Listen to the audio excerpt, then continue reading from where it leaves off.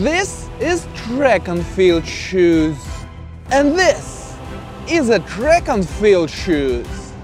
While this is a track and field shoes. And there are many more of them.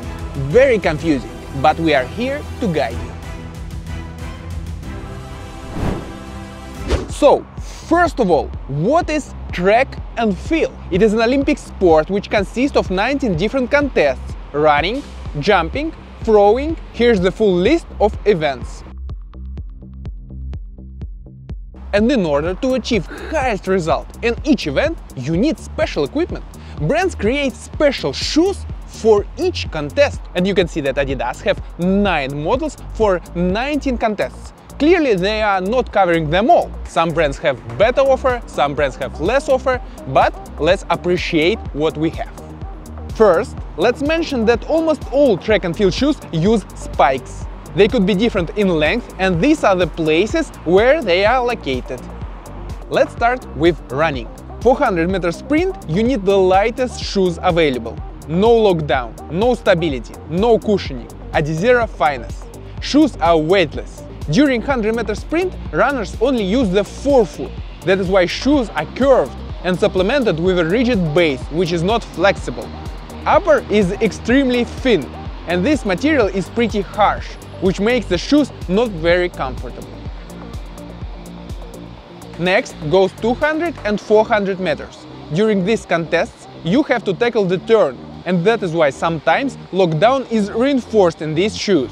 Although Adidas do not have special offer for these distances, that is why athletes do use Adizero Finesse. Further increasing the distance, we face 800 and 1500 meters. Even pro runners at this stage do use entire foot, not just forefoot, and that is why they need extra cushioning. For Adidas, it is Adizero Ambition. We see extra foam material in front and also small pads in the heel. Moreover, we see grip reinforcements in the heel, which prove our opinion. Upper is same weightless and a bit harsh, while carcass is less rigid. These shoes are also wider in order to increase stability. Overall, this shoes is a bit more comfortable, but just a bit. For 5K and 10K distances, there is Adizero Avanti. We see a huge layer of responsive foam, Light Strike Pro, extra carbon rods to activate swing effect. They also have grip reinforcements in the heel. Upper is very thin and harsh. But these shoes are more about comfort rather than pure speed. But from running efficiency standpoint, comfort for long distances is better. Next, we have hurdles and steeplechase, which require runners to overcome obstacles. During the landing, they apply huge pressure on the shoes. That is why more cushioning and more lockdown is preferable. For Adidas, there are no separate models. Athletes have to use one among previous mentioned. Let's continue with jumping. During this type of events, athletes apply incredible amount of pressure during a single push. That is why shoes do need reinforcements. Let's start with a long jump. Adidas offer Adizero LJ. Model is significantly reinforced. We see much stronger upper with much stronger lockdown, so that the shoes will not tear apart. We see reinforcements on the sides, so that the push will be directed only forward. We see rigid frame, which is not flexible at all. And most importantly, we see different spike scheme. They use 7 spikes in the forefoot and additional bumper for balanced takeoff. Next contest is triple jump. Adidas offer Adizero TYO. During triple jump, athletes land on the heel, transfer to the forefoot and make the push. That is why compared to previous model, we see extra grip on the heel, extra cushioning in the heel, and most importantly, support system on the inner side. The thing is that athletes apply enormous pressure on the landing, and in order to get smooth transition, even pro athletes need some reinforcements. Upper is strong and provide high level of lockdown, which is even further improved with Velcro. Next discipline is high jump.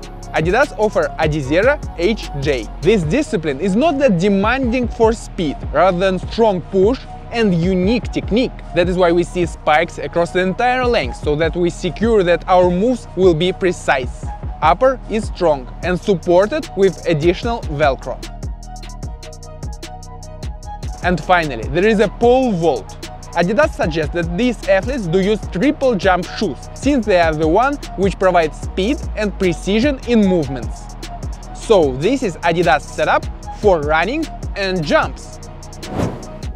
Next type of contests is throwing. And first thing you need to know about throwing, that this sport is for big guys. And therefore, these shoes need to suit big guys. Let's start with Discus and hammer. This type of competition requires great technique and a lot of spinning. Adidas offer Adizero Discus hammer. For this purpose, it uses absolute slicks, so that your spinning will be smooth. It has great upper reinforcement, so that the shoes will not tear apart. And also, it has very strong Velcro to secure lockdown. Next contest is shotput. This contest is slightly different, because you apply very strong push to the sides of the shoes. That is the reason we see greater bumper on the sides. Outsole have small adjustments, but still looks like slicks. Upper is reinforced even further to hold the foot. And final contest is Javelin. Adidas offer Adizero Javelin, absolute beasts. During this contest, athletes need to gain this speed, make full stop and strong push. And all of this done by huge guys. This is why we see spikes across the entire length. They are supported with heel grip to make the stop. On the inner side there is a foot support, so that the shoes will not wobble during the throw. Upper is strongly reinforced, so that the shoes will not tear apart. And lockdown is even further increased with Velcro and high cut of these shoes. And just to add up, that there is a protection on the toes.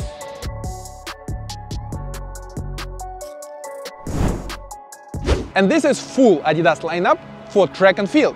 You would ask, which type of contest is the most demanding for equipment? And there is clear answer: decathlon, because decathlon athletes do need to have all of the shoes which were mentioned. On top of that, they need to have poles, because you use not just one pole during events. You need to have Discus.